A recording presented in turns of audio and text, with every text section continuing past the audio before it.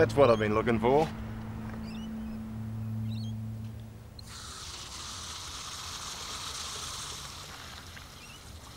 I guess one of the greatest debacles in Australia's history has got to be the Burke and Wills saga. It involves leadership problems and old doses of incompetence as well, and a whole lot of courage too. And I guess up until now we've all thought that they probably starved to death. Well, that may not be the case. In fact, evidence is coming out that they actually poisoned themselves. This story began here in Melbourne during the winter of 1860. An expedition had been put together to cross Australia. But what started out initially as exploration later turned into a race between two rival states, Victoria and South Australia.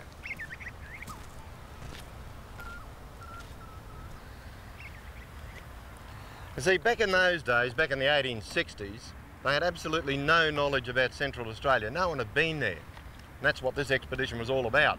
They were looking for pastoral land and also chemicals from plants, because the pharmaceutical industry was just starting to get up and run. Well, 20th of August, that's when they left here, Royal Park.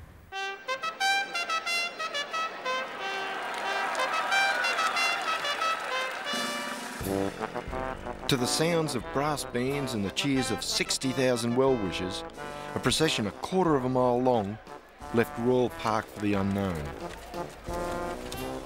The group included 19 men and around 50 horses and camels, 21 tonnes of equipment including 60 gallons of rum.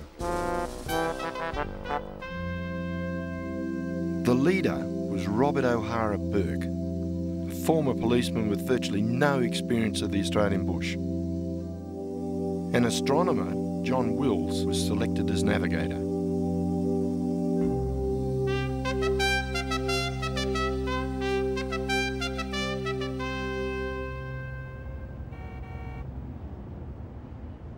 The first part of my journey is going to be easy, but for the explorers, torrential rain just outside Melbourne had turned the roads to mud. Within the first day, 3 wagons became completely bogged. I'm going to follow their journey through Bendigo and Swan Hill, up to Menindee, Cooper's Creek, and then to the Gulf of Carpentaria.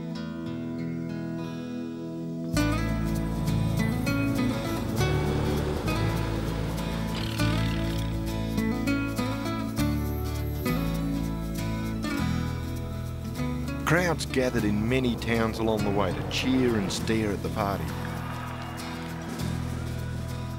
The largest crowds were here in Bendigo, where the town's population had jumped to over 20,000 since the discovery of gold.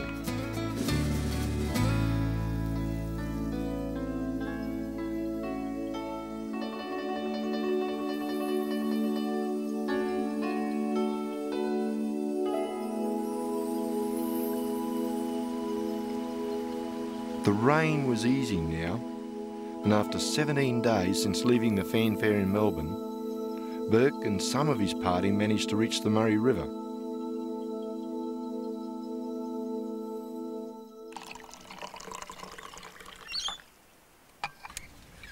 You know, when Burke and Wills left Melbourne, they figured that eventually they'd run into Aboriginal people. And they were generally pretty helpful to them too. So they brought along a whole bunch of trinkets, usual thing, tomahawks and beads and looking glasses as they called them, mirrors, and also handkerchiefs. But these weren't ordinary handkerchiefs. I've got a replica here. Union Jack handkerchiefs. And just what they expected Aboriginals to do with one of these, I really don't know. Didn't even have pockets to put them in. Maybe I'll figure it out one day.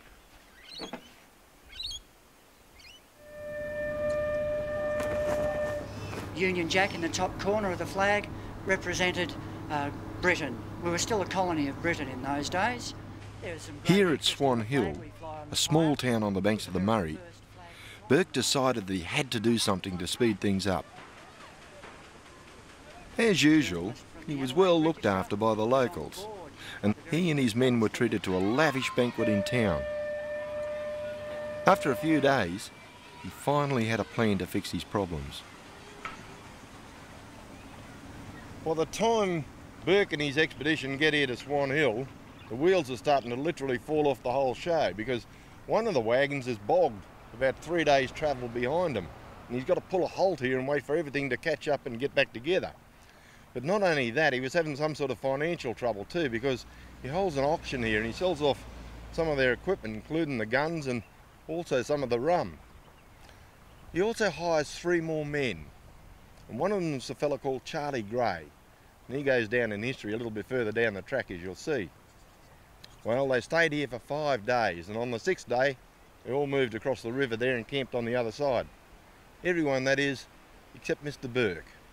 He had a social engagement in town. The local hospitality had given Burke a bit of a break from his worries. But once across the Murray, morale worsened, and Burke's foreman resigned over a pay dispute. Shortly after they left Swan Hill, they started getting rid of some more gear. I don't know, I can't understand it. They've been getting rid of gear ever since they left Melbourne. What they got it for in the first place, I don't know, but anyway, they got rid of, get this, 3/4 of a tonne of sugar. But the most interesting thing they got rid of were the 8 demijohns of lime juice, and that's the item they should have kept because it's the lime juice that was going to keep away the scurvy.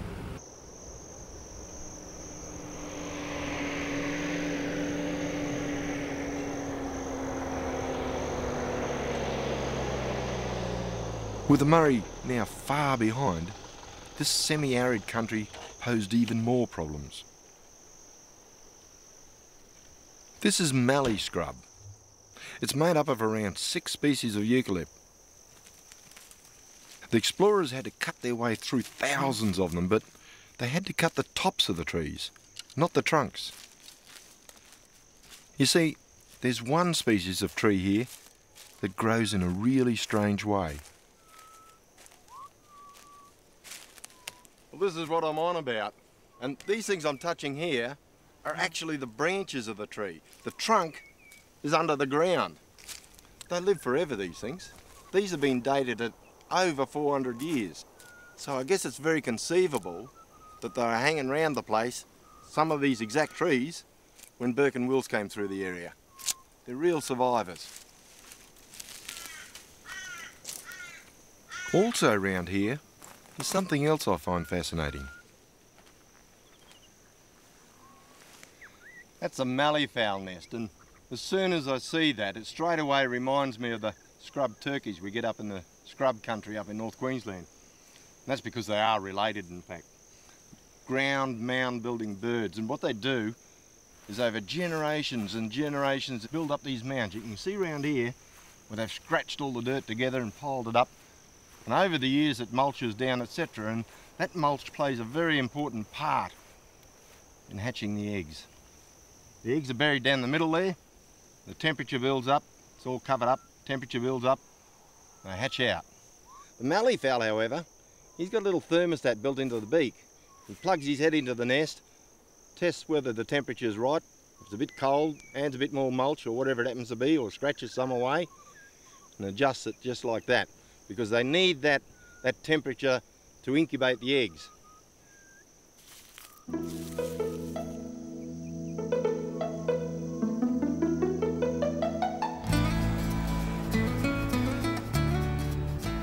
Just a bit to the east of where the expedition was headed lies the ancient Lake Mungo.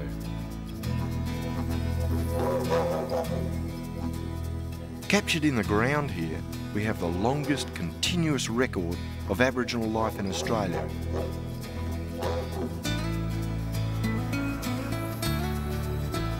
When Mr. Burke came through here, he wouldn't have seen any of this. This has all happened since, this erosion up here. Don't forget the reason for his expedition was to open up pastoral country. That's exactly what happened. Within about 4 or 5 years, this country here all became sheep station. That brought sheep and rabbits and erosion. It hasn't all been bad though, because what it has done for us is give us a fascinating look into our past.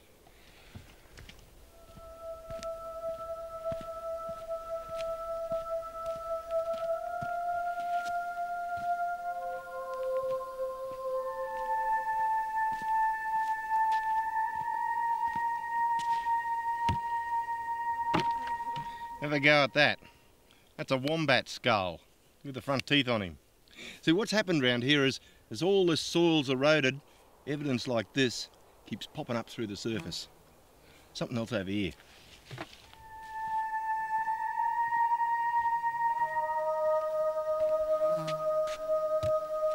You know, a lot of people don't realise this, but years and years and years ago, roaming around the Australian continent, we actually had the Tasmanian devil, and here's the evidence. Now remember, this fellow here was walking around the countryside 30,000 years before Burke and Wills came through here. But not only have we found the Tasmanian devil remains here, we've also found evidence of the Tasmanian tiger as well.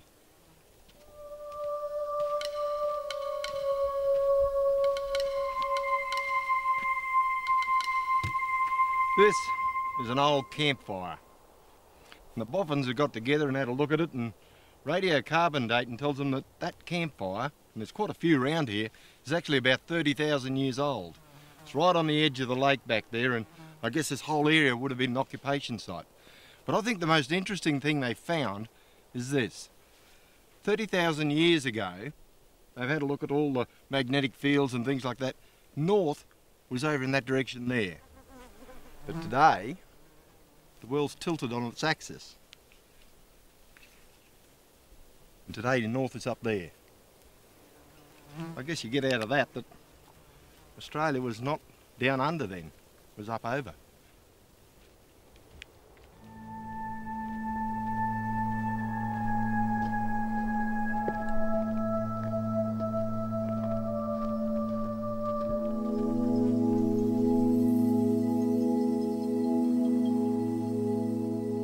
Having gotten this far, Burke wanted to push on and get to the Gulf of Carpentaria as quickly as possible.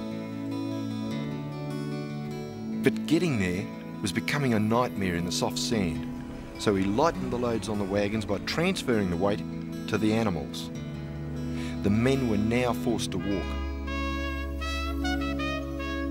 His goal was the large lakes here at Menindee, which back then were part of the Kinchika station. Here he set up a base camp with ample water for both men and animals. This is the remains of the old Kinchika Station homestead. And this place represents a real turning point in the Burke and Wills saga. See, what happened was when they arrived, he camped the expedition over there. But not himself. He jumped on the back of a horse and went in town to Menindee and stayed at the local pub there. He was a bit partial to local pubs.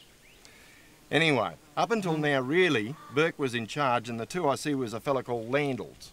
And they have a bit of a brawl here. Something about Mr. Burke wanted to cut his salary in half, so he told Mr. Burke what to do with his expedition. And he went back to Melbourne, which is probably just as well for him. The third in charge was a bloke called Wills. So he got promoted one. And from here on, the expedition is known as the Burke and Wills expedition. Kinchika is today a national park. But before Europeans, the area was important to the survival of Aboriginal people.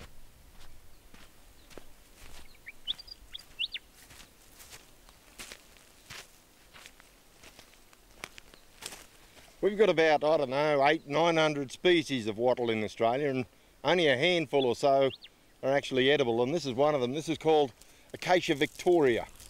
That's the seed pod there. If you crush them up, you get all those little seeds. But before you can eat them, you've actually got to grind them up and make them into flour. And to do that, you've got to have a grinding stone. Now just have a look around here, have a look at the ground, and you tell me if you see a rock. It's all sand and soil, nothing. In fact, don't waste your time looking too hard, because there's not a rock around here for hundreds of miles just about. Well, 100 miles anyway.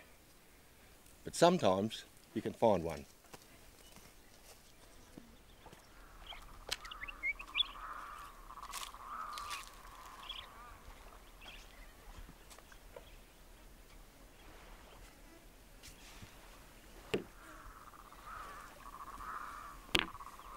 This is what I was talking about.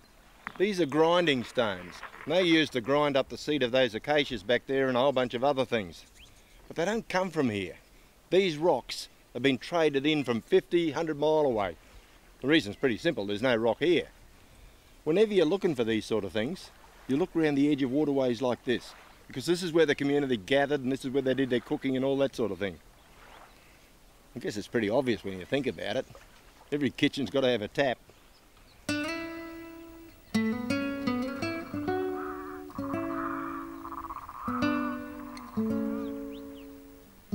Burke stayed only 3 days at Menindee before leaving with an advance party of 8 men. He was heading for the water holes at Cooper's Creek. There was now an added incentive to get moving.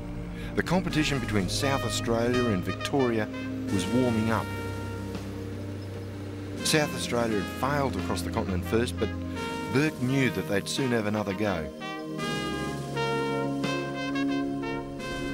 When the advance party arrived here at Cooper's Creek, they had to call a halt, wait for the tail to catch up. Well, they waited here for 5 weeks, and it never did catch up. So Burke had a bit of a problem. He had to make a decision what to do. There were 8 of them all together, and what he decided was that he'd split the group. He'd get 4 of them to remain at the depot, and the other 4, himself and Wills, King and Gray, they'd continue the expedition, continue up to the Gulf Carpentaria. Well, the worst of it was all ahead of them. Remember, he's only about halfway. He's still got 1,000 kilometres to go, and he'd been warned, don't try it in December, but I guess he had no choice. Anyway, they headed north, and that's where I'm going.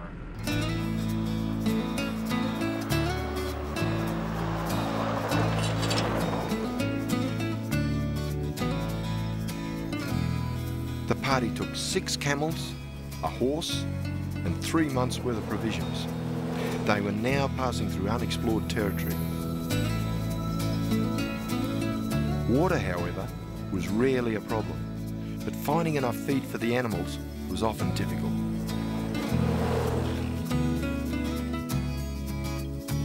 Burke had totally underestimated the job, but after 2 months, he finally reached the waters of the Gulf of Carpentaria.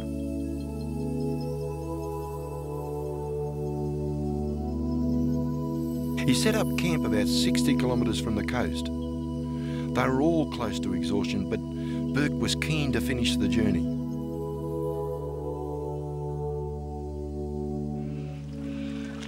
Burke and Wills decided they'd have a go at getting to the Gulf Carpentaria themselves, so they set off and they left Gray and King behind, back at one of the depot camps. But they didn't quite make it. They got right to the edge of the mangroves and they could actually smell the salt water over the other side of the mangroves, but couldn't get through them because at that time of year, the ground is terribly boggy because of the wet season, apart from the mangroves themselves. Anyway, they decided that, say, enough's enough, and head back to Cooper's Creek, which is what they did. But I find it really interesting that while they're going through this part of the world, they never tried once to get any bush tucker. Never tried fishing, never tried to shoot anything, mud crabs, none of that. And yet this part of the world is really just like a supermarket. There's bush tuckers everywhere. Mind you, haven't got a barra yet.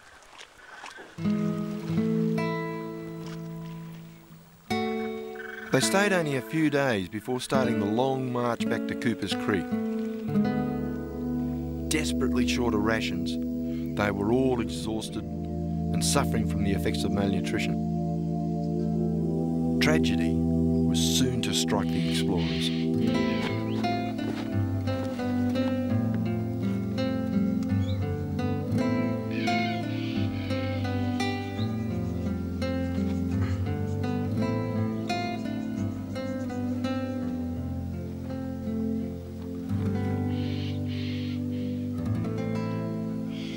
Those 4 blokes had been away from that depot camp for nearly 5 months. And on their way back from the Gulf of Carpentaria, they're 4 days short of getting there when Gray dies. They expected when they did get there that the whole thing would be set up because the resupply would have come up, they'd have plenty of food and men and provisions and all that sort of thing. But they were going to be sadly disappointed. What they were looking for is a coolabah tree. It's just over here.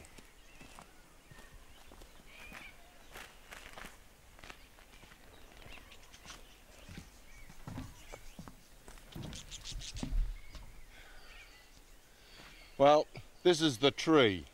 You can just make out the inscription on the side, and that was done over 130 odd years ago. This tree's been here all that time. Burke and Wills got in here and they arrived late in the day, almost night time. They found to their discouragement that their depot camp had moved camp earlier in that same day. They just missed each other like that. They got a message inscribed on the other side telling them to dig for stores over that way, which they did, and that kept them going for a bit. But it must have been pretty disheartening to arrive here and find that you've just missed your rescue party by a couple of hours. Only this old Coolabah could talk.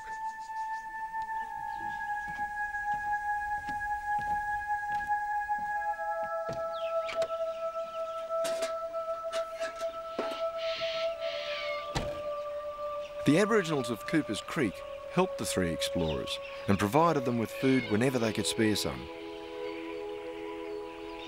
But they would leave their camps for several days at a time, and when that happened, the explorers had to look after themselves.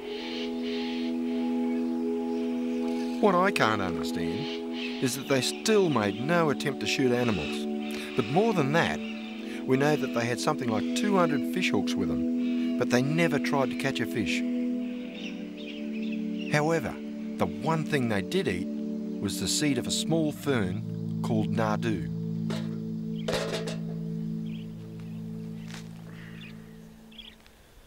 This is it here, Nardo. This is what the three of them tried to live off.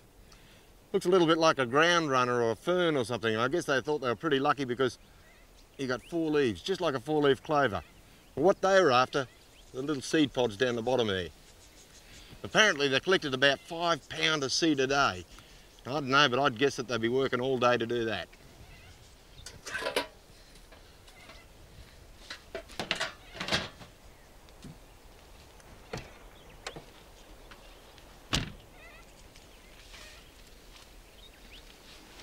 Here's what Wills said about Nardo in his journal. He says, "I cannot understand this Nardo at all. It certainly will not agree with me in any form. We are now reduced to it alone."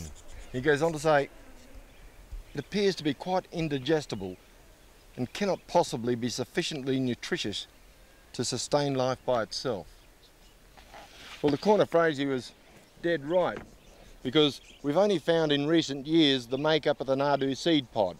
Wills looked around here. He could see Aboriginal people who were quite fit and healthy and getting on quite well and eating Nardo. He tried the same thing and was going downhill. The scientists, when they analysed the seed pod, found that the husk, the shell around it, contained a poison, a toxin called thiaminase. And what thiaminase does is attack the B1 in the body, which in turn stops you digesting your food. In other words, you've got no nutritional input into your body, so gradually you starve. For thousands of years, Aboriginal people went through an elaborate process to eliminate the poison. The seed was ground, then winnowed to separate the husks, and perhaps even washed in water before making it into a kind of porridge or a damper, and that was finally baked on a fire. Whatever the exact process, this damper could have saved their lives.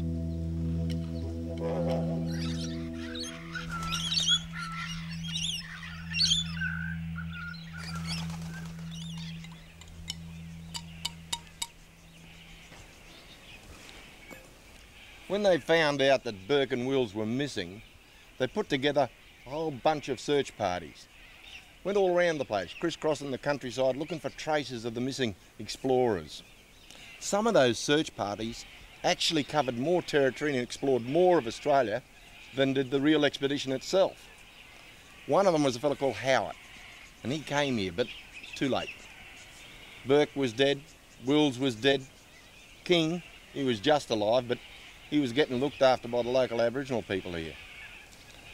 What Howard did was he divided up his stores and gave them out to the Aboriginal people as a reward for looking after King. The way he gave it to them was rather interesting. He got his flour and his tea and his sugar and put them into little bundles and tied them up in, you guessed it, a Union Jack handkerchief. There's a few points that really jump out at me about this whole expedition. Forget the leadership stuff. Think about things like navigation. Wills was the navigator. That's why he's put on board in the first place. They left that dig tree in Cooper's Creek, then they marched all the way up to the Gulf of Carpentaria and back again, and arrived back at the exact same tree. Obviously the man knew exactly what he was doing as a navigator. But finally I think the major point is the courage, the sheer grit and determination.